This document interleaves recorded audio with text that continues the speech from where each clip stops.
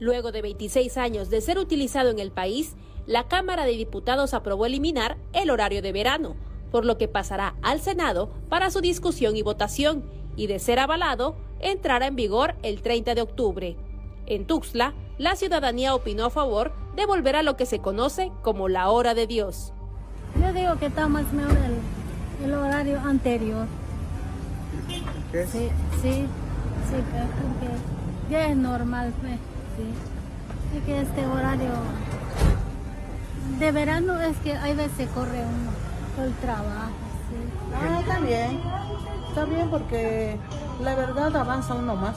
El horario de verano es muy corto, y es lo mismo. Me levanto muy temprano, tengo que gastar luz. Y está bien pues que quede así como está. Si ya lo ganaron, está bien. Y para eso están, ¿no? Para luchar por el pueblo. Otros tantos aseguran que el casi extinto horario de verano no benefició en el gasto de energía como se presumía, por lo que celebran que ya no tendrán que adelantar su reloj una hora. Estuvo bien, sí, porque ¿qué nos beneficia a nosotros los pobres? Se levanta, si entro a las 7 de la mañana, te levantas a qué horas de dormir, tienes que prender tu luz. ¿Y en qué nos beneficia? Al contrario, cobramos más.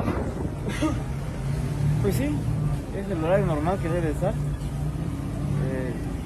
Nos afecta más a nosotros, que todos no hay que prender luz en la madrugada. Yo no le veo beneficio alguno. Igual pagamos de luz. Que sí baja 50 o 100 pesos, pero es igual. Lo veo bien, que ya está mejor el horario normal que como estaba antes, para que así no haya descontrol con la gente, de que se levante más temprano.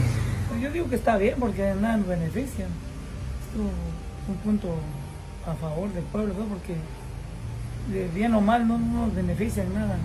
Seguimos en la misma, ¿no? Lo mismo, es la misma deuda que llega, es la misma deuda, ni para atrás ni para adelante, ¿sabes? Sin embargo, en redes sociales se leen toda clase de discusiones a favor del horario de verano, en el que las tardes son más iluminadas naturalmente. Para Alerta Chiapas, Carolina Castillo.